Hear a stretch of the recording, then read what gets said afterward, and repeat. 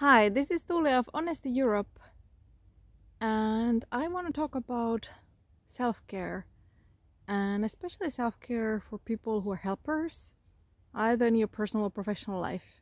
If you're one of those people who are really willing to be there for other ones, willing to help out, postponing your own plans, or saying yes when you sort of feel a no and feel obliged, or just really want to be of support and help.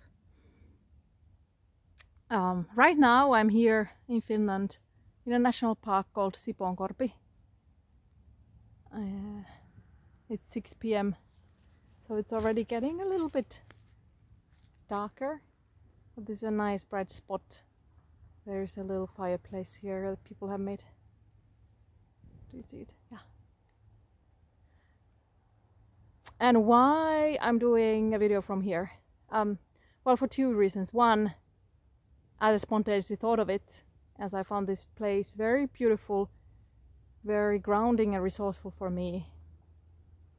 So rather than talking about something, I want to also show it.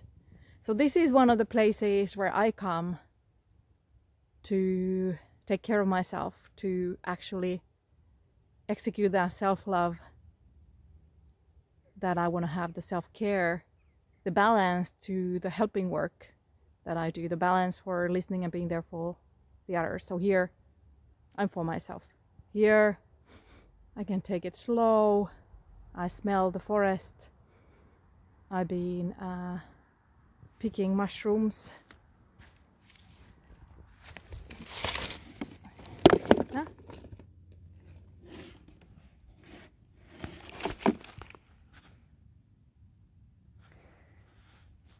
And sometimes I pick berries like blueberries or lingonberries or other berries here. And sometimes I just come for a walk.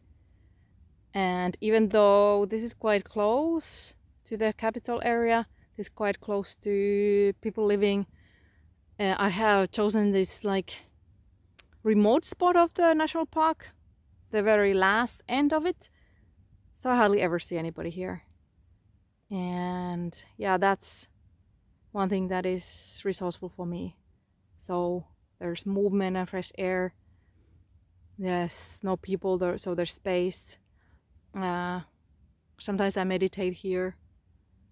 Sometimes I hug the trees or touch the ground, touch the plants. Here is, for example, this rock with this moss. I really enjoy touching it. I enjoy feeling the moss under my hand, the different textures. So basically I'm just gathering here to have a very different experience to staying still and listening when I'm doing one-on-one or couples coaching.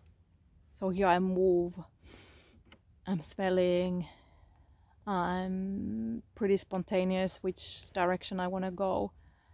Sometimes I take some food with me, maybe sandwiches in my pocket. Most times I don't take a phone with me. This time I did. I wanted to take some pictures maybe. And most times I don't take it. And sometimes I don't even take a watch. So having no schedule, no plan, no requirement to be anywhere, no requirement to update my Facebook from here, no requirement to answer calls. So that kind of way of detox. Difficult word for me to say.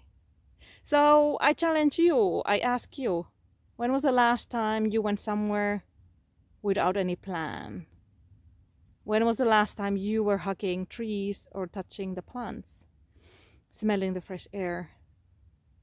When did you leave your phone behind and any digital devices?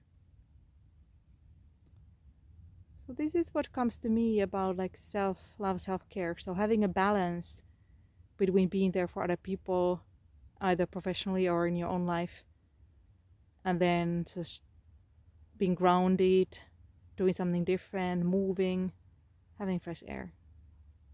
So I'm Tuulia of Honesty Europe, and let me know, how do you take care of yourself? Ciao!